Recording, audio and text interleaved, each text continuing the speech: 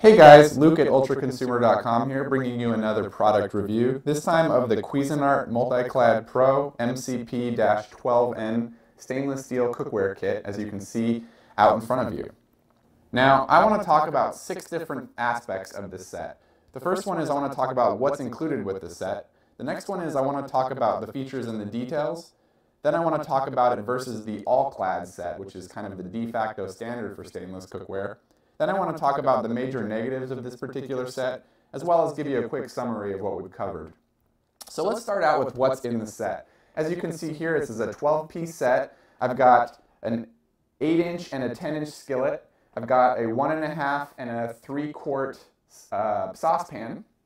I've got a 3.5-quart sauté pan. I've got an 8-quart stock pot. And over here I've got the steamer insert for the 3-quart saucepan.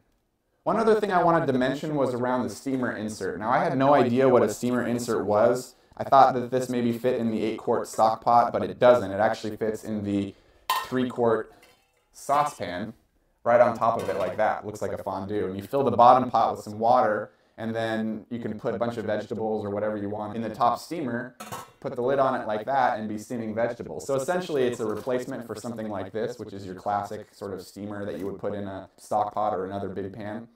And what I really like about this is it allows you to fit a lot more food in there to steam at once, and you don't have to worry about this extra piece. Of course, you do have to clean that. And by the way, this is not tri-ply, the insert. It's just solid stainless, it looks like.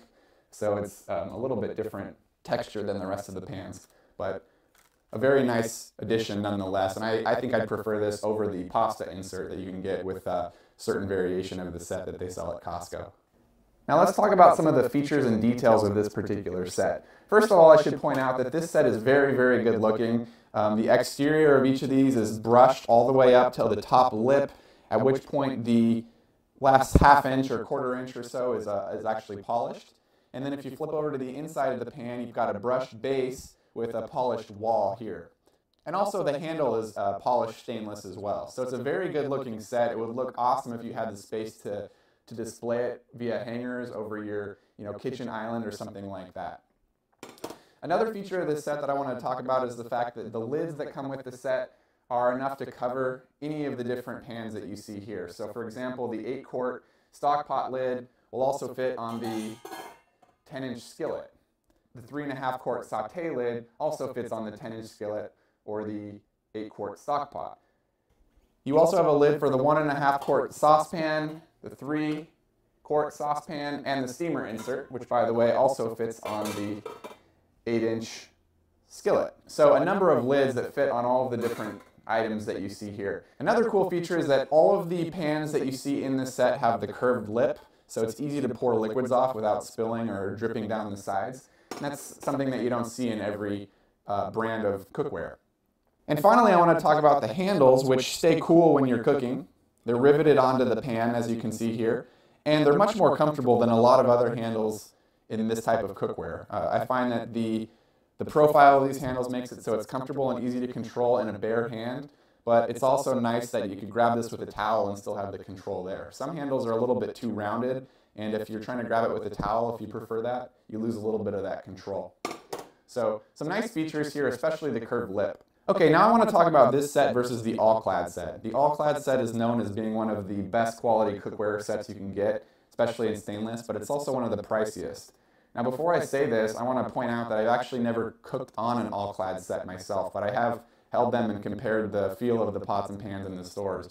And what I will say is that if you switch the name on both of these pots and pans, I probably would think this was the nicer set of the two. The build quality of the cookware itself is very, very similar. I find these a little bit more attractive personally.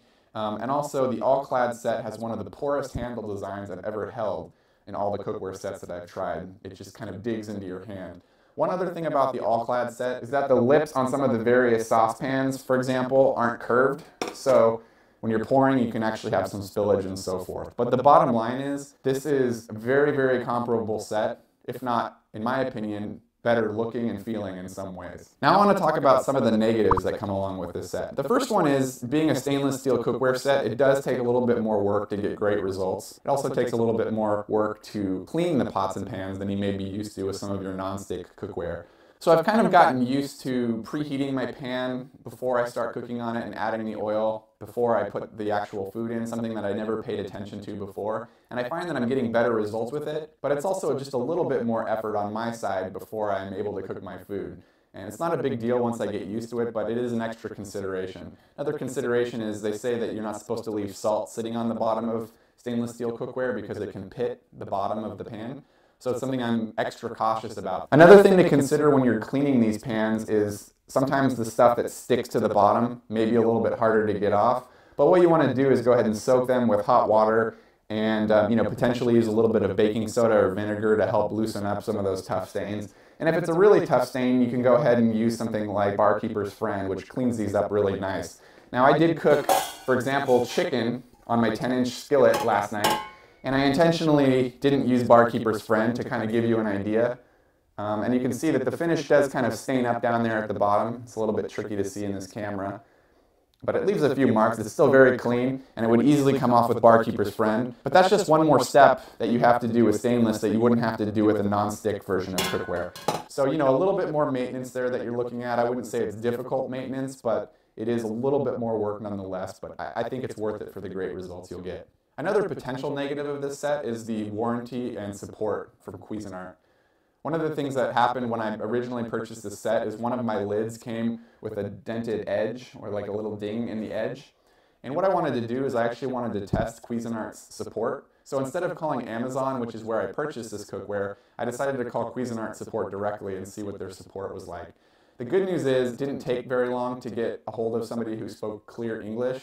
But the bad news is I was unimpressed with how they stood behind their product. I kind of told them that I pulled the lid out of the box dented, and I didn't think that was a fault of shipping.